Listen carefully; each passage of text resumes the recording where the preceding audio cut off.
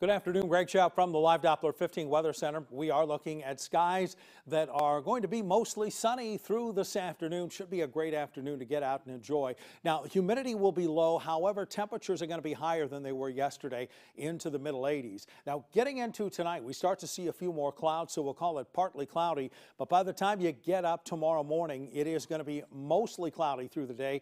That's going to be the case throughout the day on Friday. Saturday, though, we start to see more sunshine in the forecast. We're also going to see more humidity in the forecast. Humidity will be down even though temperatures are up today and tomorrow, but temperatures and humidity go up on Saturday.